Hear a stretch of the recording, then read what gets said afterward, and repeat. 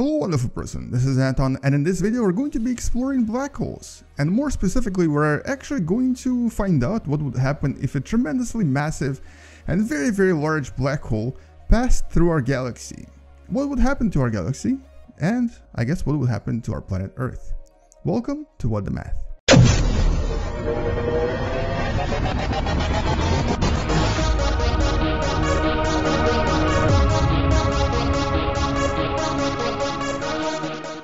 So first of all, we actually have to choose what kind of a black hole we're going to be using and what kind of a black hole is going to be passing through our galaxy.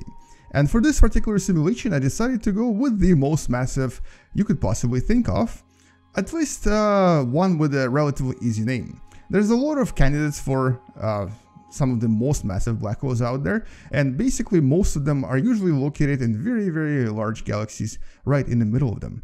For example, one of the largest black holes we've discovered is in the middle of the biggest galaxy, IC 1101. It's approximately 40 billion masses of our sun.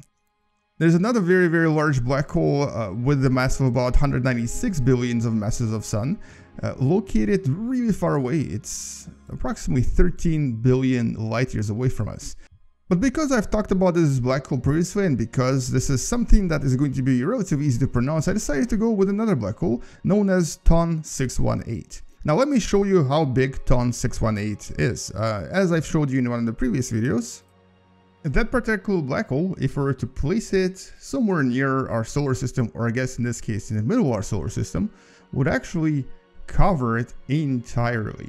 So there is TON 618 in comparison to our solar system. So it's basically a tremendously large black hole with a mass of about 63 billion masses of the sun.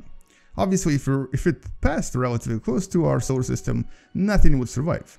But what if instead it passed right through here, our own Milky Way, with Sagittarius, a star supermassive black hole right there. Its mass is much smaller, it's only about 4.3 million masses of the sun.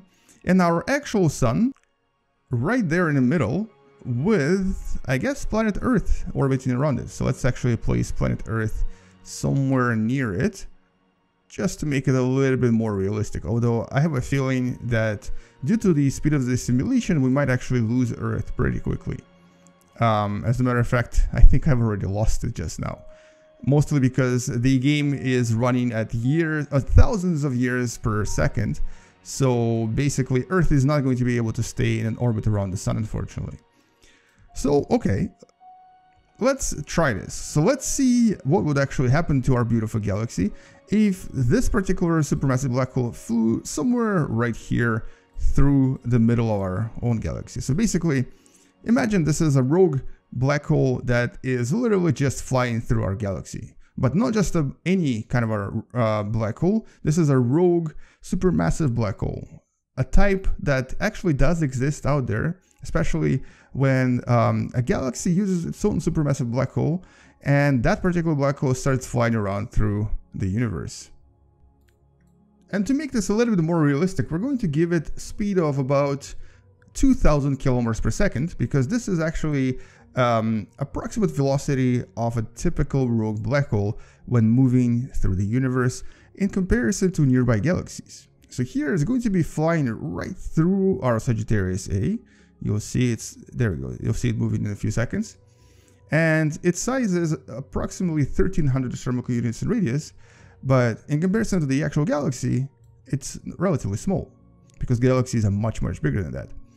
And if you were to look at this from the side, this is actually kind of what it would look like. So this tiny black hole passing through this tremendously large galaxy. Now, all of this is happening in accelerated time. So here we have about 300,000 years per second. So from a perspective of a human being, you wouldn't even see any difference, because things here happen on such a tremendously large time scale that it's not surprising that you wouldn't even notice anything. But for planets and stars, things would be a little bit different. So here it is entering the Milky Way, and because it's, in terms of size, not very big, the only thing it will do actually at first is just disrupt many of the planets, many of the stars, and throw them out of the galactic system. But there's not going to be any collisions. It's very, very unlikely that anything will get absorbed or collided with Ton 618. So basically it passed through our galaxy without colliding with anything. Mostly because the spaces involved here are very large. But what about the rest of the galaxy? So will actually our galaxy be affected in any way at all? So first of all, look at the sun.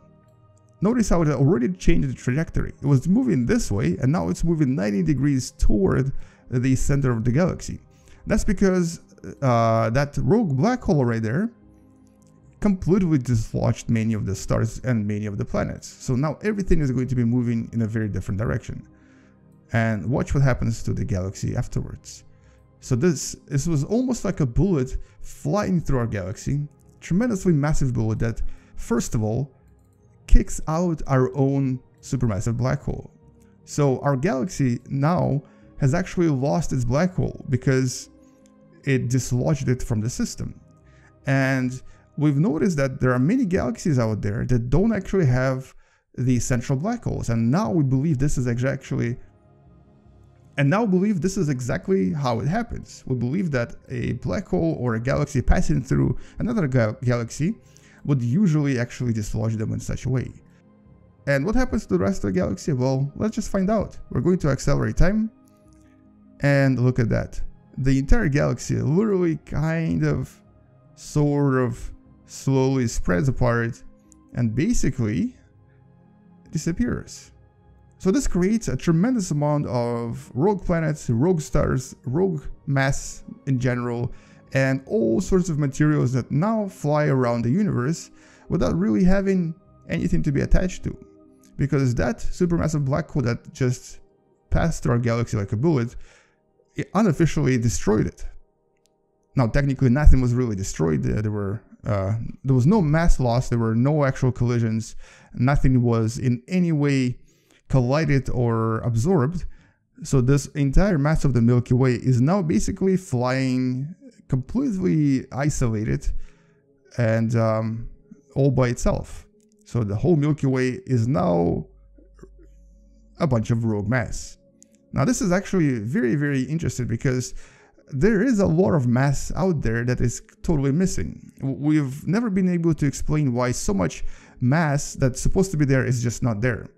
And this could be one of those explanations. It could be that many galaxies were actually completely destroyed by essentially rogue black holes passing through the actual galaxy and essentially completely eliminating these galaxies. It didn't really take that long either. It only took a few billion years for the actual galaxy to be completely gone, and now 70 billion years later there's really nothing left. You can still see the actual chunks of the Milky Way. They're actually still all there, but because they're so far apart from each other, they don't really create anything visual. So you would need to have them much closer together and more concentrated to actually have anything that you could see.